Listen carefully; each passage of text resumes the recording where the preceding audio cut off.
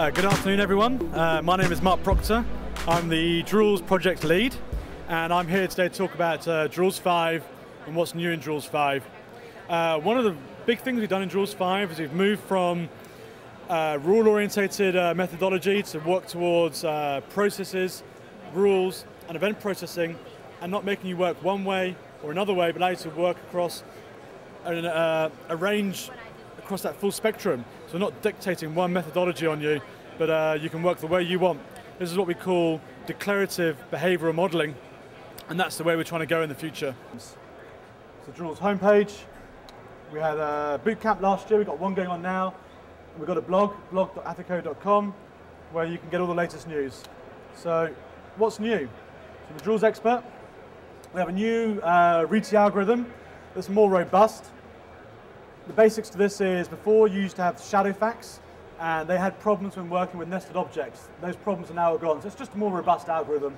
We've got type declarations, so when you're declaring your rules, you can now have internal types which are not on the class path. So this allows you to have different engines or different versions of your types managed us. Rules now have metadata, which can be quite useful for, you can have rule is valid, and the metadata can be used to choose whether the rule is valid. Metadata can also drive rule inheritance, so one rule can now extend another rule, and that can be based on categories defined in the metadata. We've got a new marshalling algorithm, which is, RITI is a big tree structure. General serialization doesn't work well with that. So we built a custom marshalling algorithm for that, which just allows you to basically pause your running session and save it, move it to another JVM, start it back up again, or just persist in the database in a much more efficient manner. We're now transactional using JPA persistence. That work was done as an extension of the marshalling and is necessary for the flow work that we do to give us transactions and give us persistence.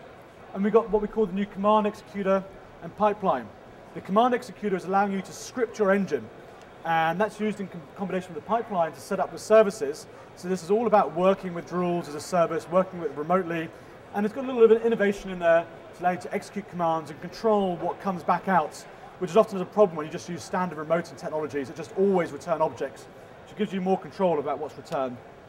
I'm just going to go over a little bit just to try and explain something that's needed for the event process in the Fusion side. So in Drools, you have a pattern, which is a filter, and the filter comes from the engine. It's the data you put into it. But sometimes not everything lives in the engine. So we use this from keyword to say pet is from an expression. And so this allows you to iterate over a nested expression. But you can also use what we call a global variable. And we can iterate over the results returned from the global variable. That global variable can be a Hibernate session. So it means you've got your zip code in your engine. But you can't put all 60 billion people in your engine. So this allows you to use a Hibernate query to return just the people needed for the data that's in your engine. And it gets really cool because we can combine this with the accumulate keyword, which is aggregations, and we allow our patterns, everything to be nested and chained. So this is saying for the zip code that's in the memory, find me all my red buses, and calculate the total from the red buses. And this is needed for Drools Fusion. So Drools Fusion is about event processing. Events are typically streams, JMS. They're continually coming into your engine, and we had to rethink about how a rule engine works so that it could be extended to do event management. So the first thing we realized was that rule engine is a single point of entry, so that's like a bottleneck. So we extended it, and also as well, all rules can see all data. So we extended it to have these entry points. These is basically a partition to allow you to get a parallel throughput of all your different streams. So each entry point is normally hooked up to a stream, and your by order events, you can get particular patterns and hook them directly up to an entry point. So the rest of the network doesn't see them, they go directly through to that filter. And of course we allow joins across the relevant streams in the working memory. We have the new type declarations by marking something of a class, say on your class path as an event. That means we automatically retract it for you. So we now manage your facts. You can just keep stuffing them in there forever. You don't have to worry about retracting them. Or you can declare the fields, and it would then generate it as a POJO local to the class path, local to the class loader, which means you can have different engines in the same JVM with different versions of a class. Using the pipeline, you can actually use JAXB, Xstream, Smooks to data load onto those and as a service as well. We support the 13 temporal operators that allow you to do a full range of temporal comparisons. So you can say, I've got a by order event that must happen within 1 second and 10 seconds.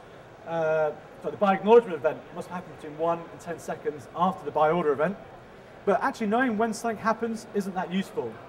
What is more useful is knowing when something doesn't happen. I want to know when my by acknowledgement event does not happen within 1 and 10 seconds of my by order event. And that's not trivial. Imagine trying to write the Java code for that. So this gets extended further. So it's fine, we've got temporal comparators between our events, but I want to know about events over a period of time.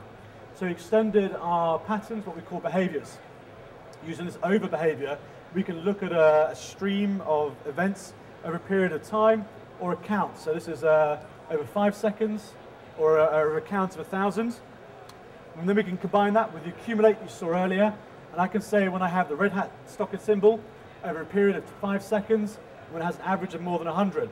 The important thing here is this is a sliding time window, not a batch or a tumbling time window. So this is constantly monitoring for that one period of 5 seconds where it's more than 100. And you can actually combine your patterns, so not only do they come from an entry point, they can also then look at the time window over that entry point.